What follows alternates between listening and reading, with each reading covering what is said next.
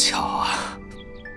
我以为你叫白17，是白家17小姐，没想到你是白家大小姐。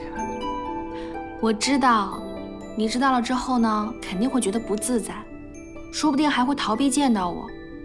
但是我还想见你啊，所以我就没说。干嘛啊？哎，就算你真的把我当成是白府的17小姐，那我喜欢你这件事也不难看出来吧？哎呀，不是，我根本就没往那方面想，我一直都把你当朋友。我也没有真的怪你啊，而且你看啊，你呢喜欢于姑娘，可是她浑然不知，还有自己的夫君。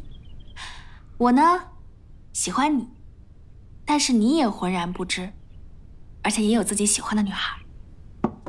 报应不爽，挺公平的。以前怎么没有发现？你还挺牙尖嘴利的嘛。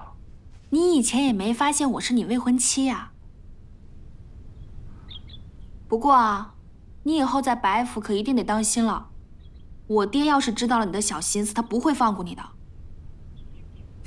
你放心吧，等我帮完他，我就跟你爹把这件事说清楚。我倒希望你别急着和我撇清关系。你可以去争取，那我也可以啊。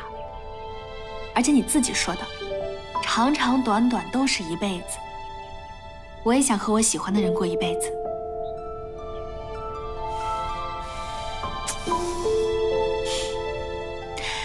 走吧，我爹呢把你安排在了南园，那个于小姐她住在西园，你要是想去找她的话呢，有点远。